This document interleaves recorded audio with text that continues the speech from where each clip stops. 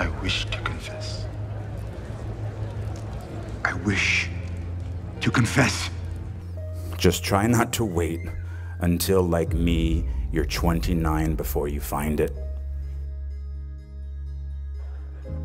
I didn't want a day job. I was an actor. I was a writer. I was a Bennington graduate. I had to get a day job. I dusted pianos at a piano store on Ludlow Street for 5 months. I worked on the property of a Shakespeare scholar for a year, pulling weeds and removing bees' nests. After 2 years of job and couch surfing, I got a job in application processing as a data enterer, and I stayed for 6 years. I hated that job, and I clung to that job.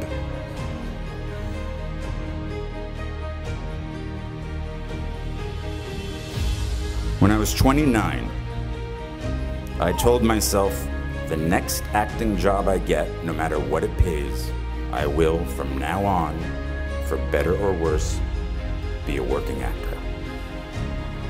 At 29, walking away from data processing, I was terrified. 10 years in a place without heat, 6 years at a job I felt stuck in. Maybe I was afraid of change.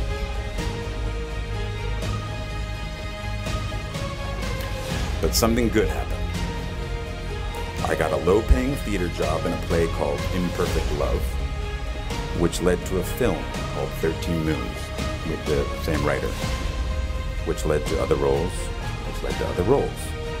And I've worked as an actor ever since.